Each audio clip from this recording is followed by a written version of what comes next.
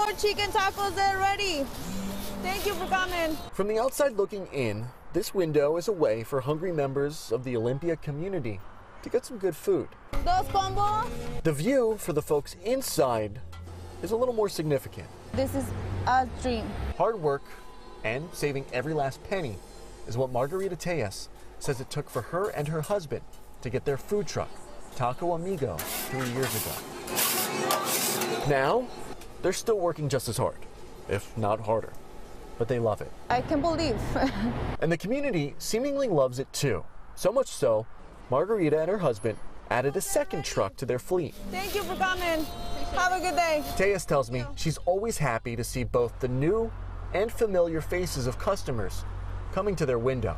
But recently, they had someone come to their truck in the middle of the night who was anything but a customer. When I see that video, I don't like it.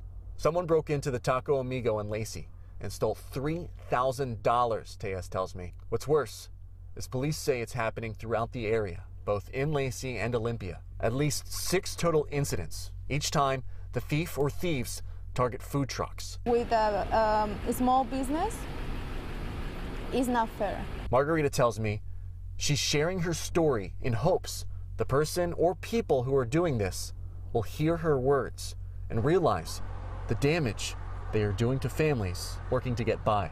Thank you for coming, amigo. Have a good day. Stopping these crimes and returning to the dreamlike view this window usually provides. Reporting in Olympia, AJ Janavel, Q13 News. It just stinks, right? Well, Lacey